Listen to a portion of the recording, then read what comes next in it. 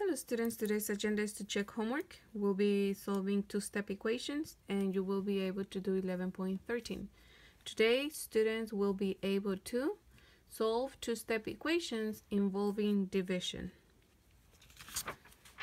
So if you recall from previous lessons, I told you that we always, or actually not always, and I said that in the last video, get rid of the minus and plus, but that there was going to be an exception, and today that's what we're going to be learning.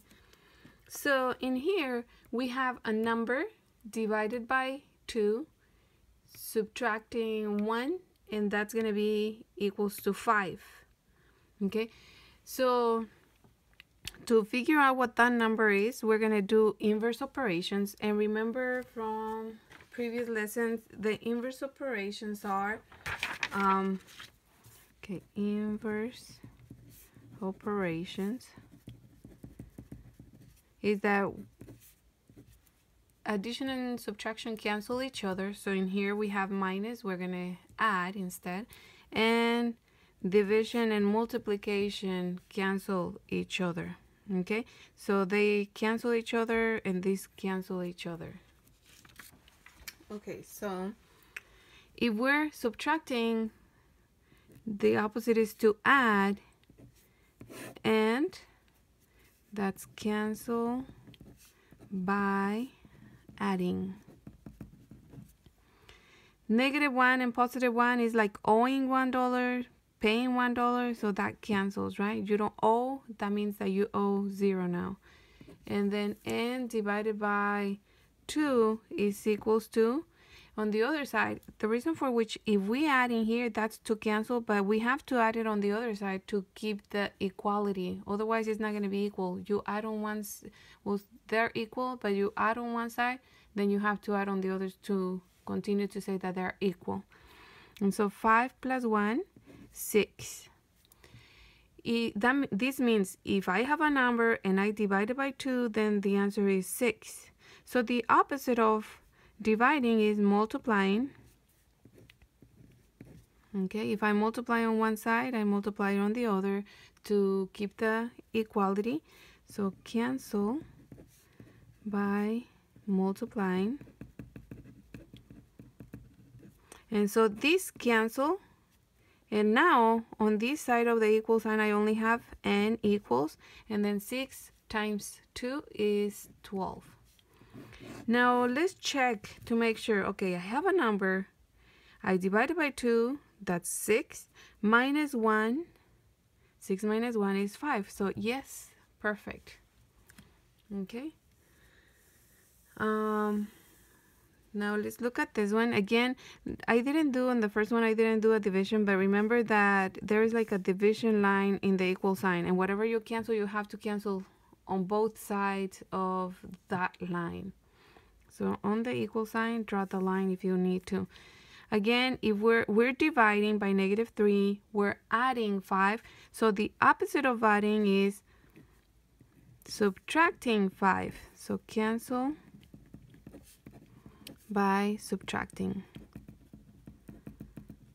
And so W divided by -3 is equal to 2 minus 5. Now if you recall from previous lessons, and if not, then make sure you review those. When we have different signs, we subtract and leave the sign of the bigger one. Same signs, add. Different signs, subtract and leave the sign of the greater one. Okay, so 5 minus 2 is 3, and the negative number is bigger, so my answer is going to be negative. Now this is division. The opposite of division is multiplication. So we're going to cancel by multiplying. Okay, in division, the opposite is to multiply. This cancel, and so W is equal to negative times negative, positive. 3 times 3, 9. Okay, so that's my answer. And in here, for the checkup test, is 9 divided by -3. The answer is -3. -3 plus 5, the answer will be +2. Okay, that's, if you need to see it. Okay, we're replacing the W with 9. So 9 divided by -3 plus 5 equals 2. We start simplifying according to PEMDAS. Division comes before addition. So positive divided by negative is negative. 9 divided by 3 is 3 plus 5. And that should give me 2. That's a question mark. Is it 2? So I owe 3 and I pay 5. Oh, that means that I still have 2. So yes, check, because you have 2 equals 2. Okay, I wanted to explain something about why does this division cancel. If you recall from module D, this -3 multiplying by W over -3, when we multiply a whole number times a fraction, remember that we put it over 1, and then -3 times W. In multiplication, we multiply straight, so -3 times W is -3W over 1 times -3 is -3. And now when we divide, -3 divided by -3 is +1. +1W. Now, if you recall from previous lessons, we never put the 1 as coefficient. We just leave it as W, okay? So that's why they cancel. Again, it's just an explanation of why, okay? You don't have to do it. You just need to know that they cancel each other. When we're dividing and multiplying by the same number, they cancel each other. And this is the reason. You don't need to do it. Just to understand it. Okay, now in here we have the R on the other side. Our variable is on the other side, and that's what we need to leave by itself. Okay, so we're gonna make that division, and we're gonna start canceling. Some people get confused and wants to start canceling this side, but no, it's whatever is on the side of the variable. So we're dividing by 9 and then adding 3. So the first thing that we're gonna cancel is +3. So cancel. Since it's plus, the opposite is subtract. Okay, by subtracting.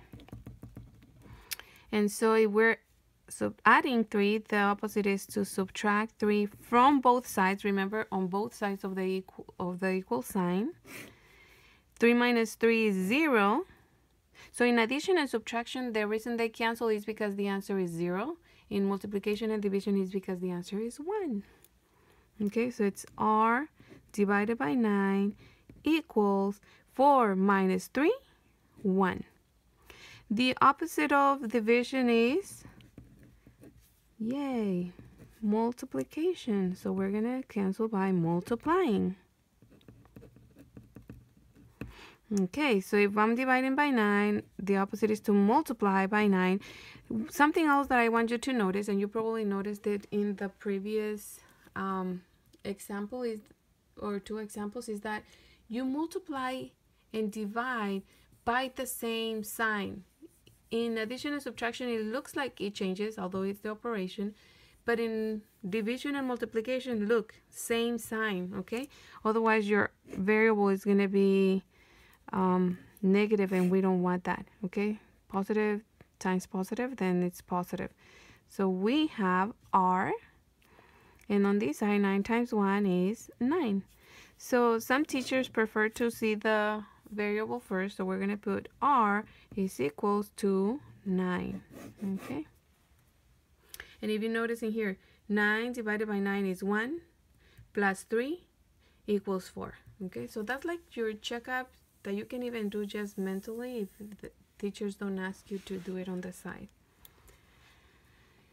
Okay, so I told you that sometimes there's going to be an exception where you're not going to be able to cancel the adding or subtracting first. And this is the reason. This +2 is protected by the division of 3. This means x is divided by 3 and 2 is divided by by 3. I mean, x is divided by 3 and 2 is divided by 3. Okay, so both are being divided, and so that's why we cannot cancel the plus 2. Otherwise, you're going to be canceling. If it's plus 2 over 3, that means I'm going to subtract 2/3, and we don't want to work with the fraction for now. Okay, so instead, what we're going to cancel first, when the plus is being protected or over a number, we're going to cancel the division first.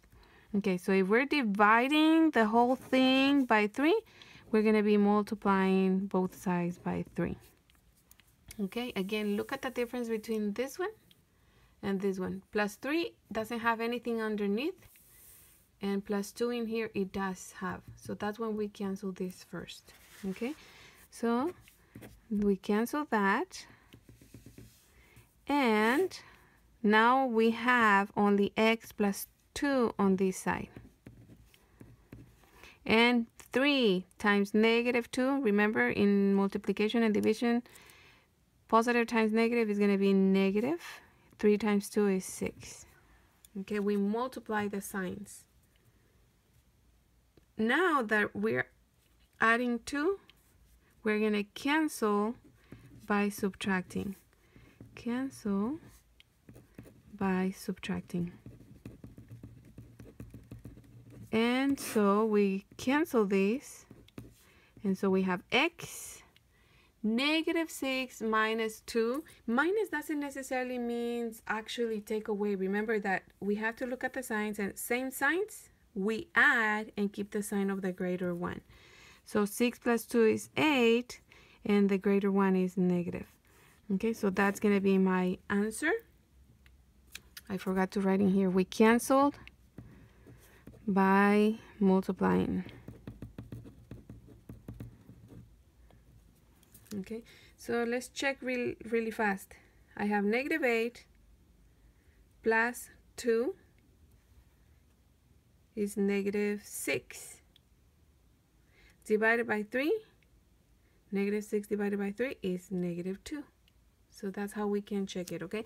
Maybe I should write it since we have so many negatives involved in here. Negative 2 should be equal, and it's a question mark, to the value of x, which is negative 8, plus 2 divided by 3. So now let's check. If I have negative 8 and positive 2, that's, I owe $8, I pay $2, so I still owe $6. Bring down the 3, and is negative 2 the same as dividing negative 6 divided by 3? Negative 2. So yes, check. Okay. Okay, let's do some more examples where we have everything over a number, meaning we cannot cancel the adding or subtracting first. We need to cancel that division first. Okay, if I'm dividing by negative 3, the opposite is to multiply by negative 3. Remember that in multiplication and division, we multiply with the same sign or divide with the same sign. So cancel by multiplying. And remember, if I multiply on one side, I have to multiply on the other side of the equal sign. Okay, because otherwise it's not going to be equal anymore. So m minus 2 equals positive times negative, negative. 5 times 3, 15. Now, if we have a number, we're subtracting 2, the opposite is to cancel by adding. Now remember that adding doesn't mean necessarily to add. No siempre va a ser, si digo suma, no siempre va a ser sumar. Okay, tenemos que ver a los signos. Quiere decir que estoy juntando, suma quiere decir unir, juntar. Y aquí estoy juntando un negativo con un positivo. So I owe $15 and I paid 2. Now I only owe 13. Okay, solo debo. La palabra owe se escribe así. Quiere decir deber. Ok, deber una cantidad de dinero. Owe $13. Okay, again, si tengo todo sobre 3, no puedo cancelar el minus primero, tengo que cancelar la división primero con multiplicación. Como este caso as well. So, again, this addition, the whole thing is over 1. So I'm going to cancel first the times negative 1 times negative 1. Okay, to cancel this right here. And so let me write that down. Cancel by multiplying. Okay, so this cancels, and here, negative 1 times negative 1, the answer is positive 1. And I just have t plus 1. Now, if we have a variable and we're adding 1, the opposite is to cancel by subtracting. And so if I'm adding 1, I'm going to subtract 1 from both sides.